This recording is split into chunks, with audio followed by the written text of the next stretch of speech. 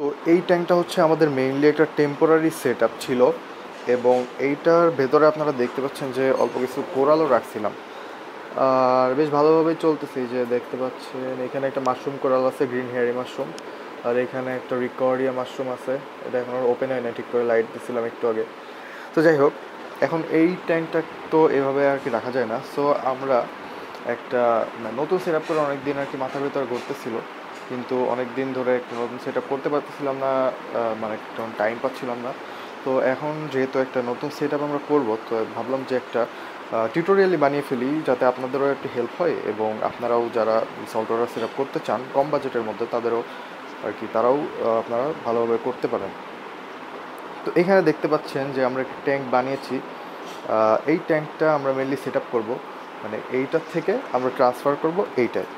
তো এটা হচ্ছে আপনার স্টেপ বাই স্টেপ প্রতিটা জিনিসই ইনশাল্লাহ দেখিয়ে দেওয়ার চেষ্টা করবো। এখানে আপনারা দেখতে পাচ্ছেন যে আমাদের স্যান্ড নিয়েছি, আর পিছনে ব্যাক সাম্প আছে দুইটা কম্পার্টমেন্টে, যেহেতু 12 কিউবের ট্যাঙ্ক, তো দুইটা কম্পার্টমেন্টই না।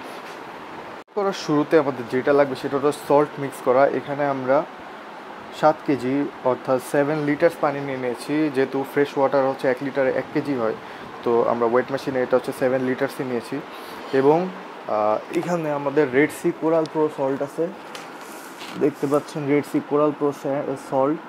এই সল্টটা আমরা হচ্ছে এই 7 লিটার পানিতে 250 গ্রাম মিক্স করব, তাহলে আমাদের স্যালিনিটি 1.025 হবে। এটাকে 0 করে নিই। এই যে সল্টটা 1 কাপ পরিমাণ আছে।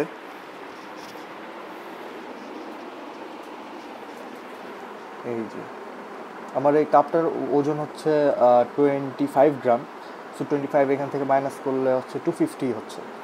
সো 250 মানে 250 গ্রাম আর কি সল্ট। আর এটা হচ্ছে আমার রিভার্স অসমোসিস ড্রিঙ্কিং ওয়াটার, যেটা আরও সিস্টেমের ওয়াটার 7 লিটার্স, এবং এই সল্টটা আমরা এখন এর ভিতরে দিয়ে দিব। আর সবসময় এটা খেয়াল রাখবেন যে আমরা কিন্তু salt in water, not water in salt, মানে আগে সল্ট অ্যাড করে তারপর ওয়াটার ইউজ করবেন না। আগে ওয়াটার অ্যাড করে, মানে আগে পানি নিয়ে তারপরে হচ্ছে আপনার তার ভিতরে সল্ট অ্যাড করবেন। সো এটা স্লোলি অ্যাড করবেন।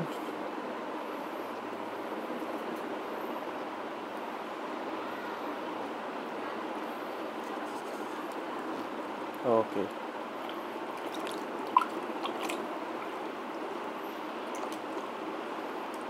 তো সল্ট অ্যাড করার পরে এবার আমরা এর ভিতরে একটু ওয়েভ মেকার অথবা একটা পাওয়ার হেড দিয়ে দেবো। এই সল্ট মিক্স বাকেটের মধ্যে এটা আমাদের RS 3000 মডেলের 1000 LPH এর একটা পাম্প দিয়ে দিচ্ছি, এবং এটা ইনাফ ফ্লো প্রডিউস করবে সল্টটাকে ভালোভাবে মিক্স করার জন্য। এই যে আউটলেটটা অবশ্যই নিচের দিকে বা সাইডের দিকে দিবেন, উপরের দিকে দিলে কিন্তু পানি বাইরে চলে আসবে বালতির। সল্টটা মিক্স করা শুরু হয়ে গিয়েছে, এবং এটা এভাবে 3-4 ঘন্টা রাখলে ফুল সল্টটা একদম প্রপারলি মিক্স হয়ে যাবে। তো 3-4 ঘন্টা পরে 3-4 ঘন্টা সল্টটা মিক্স হওয়ার আগে আমরা ট্যাঙ্কটির বাকি যে সেট আপটা রয়েছে সেই সেট আপটা করে ফেলবো। স্যান্ড এবং বাকি যে অ্যাক্সেসরিজগুলো লাগাইতে হবে, এগুলো আমরা লাগিয়ে ফেলবো। সবার আগে আমরা সাম্পের পার্টিশনটা সেট আপ করে ফেলবো, এবং এখানে আমরা নিচে দেবো সিরামিক রিং, তার উপর দেবো সিনথেটিক কটন, এবং এই যে পার্টিশনের গ্যাপটা দেখতে পাচ্ছেন এখানে আমরা সিনথেটিক কটন দিয়ে আটকে দেবো, যাতে পানিটা প্রপারলি এখান থেকে ফিল্টার হয়ে তারপরে হচ্ছে রিটার্ন পাম্পের সেকশন আসতে পারে। তো আগে রিটার্ন পাম্পের এটা হচ্ছে আমরা অ্যাড করে নিই। রিটার্ন পাম্পের আমরা এখানে রিটার্ন পাম্প হিসাবে ইউজ করতেছি 400 LPH, যেহেতু 12 কিউব ট্যাঙ্ক 400 LPH এর ইনাফ। অ্যাকোয়া স্পিডের ইন্টারনাল ফিল্টার, এবং এটা হচ্ছে টোটাল প্লাম্বিং, এবং প্লাম্বিংটা সেরে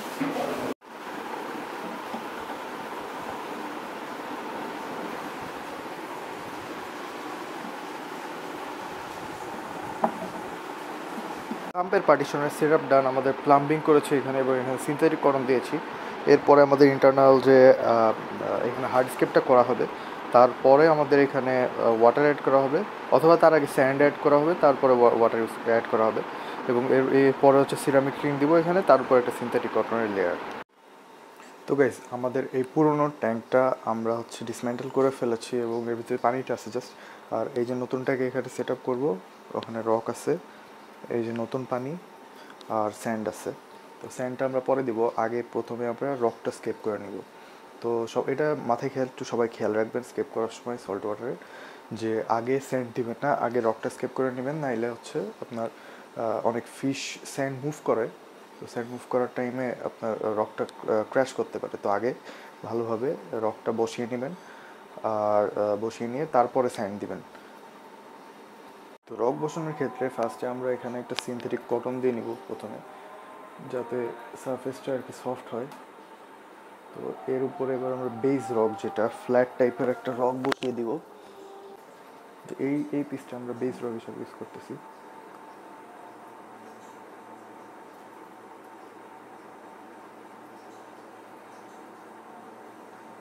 এবং ওই কর্নারে আরেকটা রক বসিয়ে দিব। একটু খেয়াল রাখবেন যে হালকা রকগুলো উপরে দিবেন এবং ভারী রকগুলো নিচে দেওয়া ট্রাই করবেন। যে এই রকটা একটু বড় ভারী, তো এইটা আমরা সবার নিচে দিব।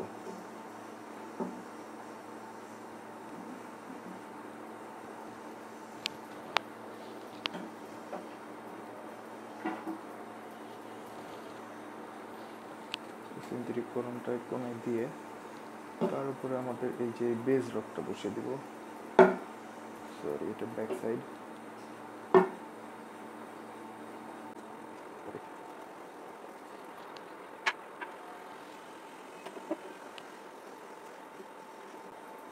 তো খেয়াল রাখতে হবে যে মানে গ্লাসের থেকে যেন আলাদাভাবে বা গ্লাসের থেকে দূরে থাকে, কারণ গ্লাসের সাথে যদি বেশি কন্ট্যাক্ট থাকে তো গ্লাসে ওইখানে ফেটে যেতে পারে গ্লাসটা।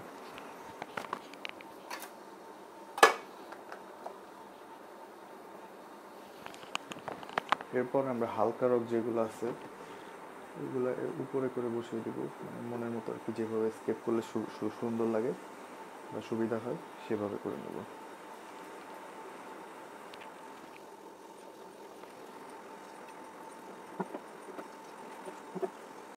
এবং রক বসানোর সময় এটা খেয়াল রাখবেন যে প্রতিটা রক যতটা সম্ভব নিজের মতো করে থাকতে দিবেন, কোনোটার উপরে ঠেক দিয়ে রাখবেন না।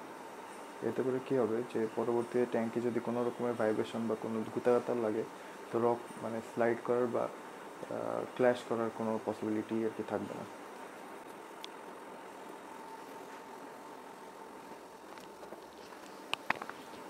এই রকটা জিএসপি কোরাল আছে, এই রকটা আমরা এই রকের উপরে বসানো ট্রাই করতেছি।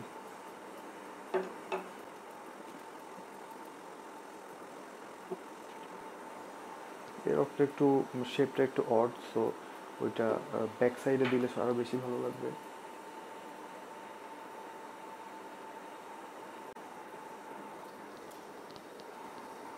আমরা আমাদের নতুন ট্যাঙ্কে রক এবং স্যান্ড প্লেসমেন্ট করে ফেলেছি। ফার্স্টে আমরা সিনথেটিক কটন দিয়ে তার উপরে রকটা এভাবে সাজিয়েছি, এরপরে আমরা স্যান্ডটা তারপরে দিয়েছি এবং আপনারা দেখতে পাচ্ছেন যে আমাদের প্লেসমেন্ট কিন্তু পুরোপুরি শেষ। জাস্ট এবার পানি দিব, এরপরে ফিল্টারটা অন করে রাখবো। তার কয়েক ঘন্টা পরে কিন্তু আমাদের যেহেতু সব কিছু সাইকেলড এখানে, সো আমরা কোরালটা অ্যাড করে দিতে পারবো, যেটা আমাদের প্রিভিয়াস ট্যাঙ্কে ছিল। আমার সেট আপটা কমপ্লিট হয়ে যাওয়ার পরে সম্পূর্ণ সেট আপের ভিডিওটা দিতে পারিনি বলে খুবই দুঃখিত। তবে ইতিমধ্যে এই সেট আপের কিছু ভিডিও ক্লিপস আপনারা দেখছেন, আমি দেওয়ার চেষ্টা করছি। সেটা হচ্ছে যে কোরালগুলা কীভাবে আছে এবং ওইখানে ফিশগুলো কেমন আছে, এটা ভিডিওর মাধ্যমে আমি এইটাই দেখানোর চেষ্টা করছি যে খুব কম ইনস্ট্রুমেন্টের মাধ্যমে বা খুব কম খরচে কিন্তু আপনারা একটা মেরিন ট্যাঙ্ক সেট আপ করতে পারবেন। একটা মেরিন ট্যাঙ্ক সেট আপ করা কিন্তু খুব আহামরি কিছু না, মানে মানুষ শুনে যেভাবে ভাবে যে মেরিন ট্যাঙ্ক খুব এক্সপেন্সিভ। হ্যাঁ, এটা সত্যি যে যদি আপনারা ছোট ট্যাঙ্ক সেট আপ করেন তাহলে ছোট ট্যাঙ্কে মেনটেন্যান্স বেশি, সো সেই হিসাবে খরচটা বেশি তুলনামূলকভাবে। তবে ধরেন আপনারা একটা 4 ফিটের একটা ট্যাঙ্ক করতে যদি 1 লাখ টাকা খরচ হয়, তো 12 কিউবের একটা ট্যাঙ্কে কিন্তু 10,000-এর মধ্যে কমপ্লিট করতে পারবেন। যাদের মেনলি বাজেট কম তাদের ক্ষেত্রে এটা পারফেক্ট। তবে আমি সবসময় রিকমেন্ড করব, যদি আপনার বাজেট বেশি থাকে প্লাস যদি আপনার জায়গা স্পেস থাকে, তবে অবশ্যই বড় ট্যাঙ্ক প্রেফার করবেন, কারণ বড় ট্যাঙ্ক বেশি স্টেবল এবং বড় ট্যাঙ্ক মেনটেন্যান্স কম। বড় ট্যাঙ্কে কম্পারেটিভলি ওভারঅল হিসাব করলে খরচ কম। তো এটাই আজকে পর্যন্ত। এই ভিডিওটা ভালো লাগলে লাইক করবেন, কমেন্ট করবেন, শেয়ার করবেন এবং সবসময় পাশে থাকবেন। আর এমন আরও ভিডিও পেতে চাইলে চ্যানেলটি সাবস্ক্রাইব করবেন। তো এটাই। আর ভালো থাকবেন সবাই, দেখা হবে অন্য কোনো ভিডিওতে। আসসালামু আলাইকুম।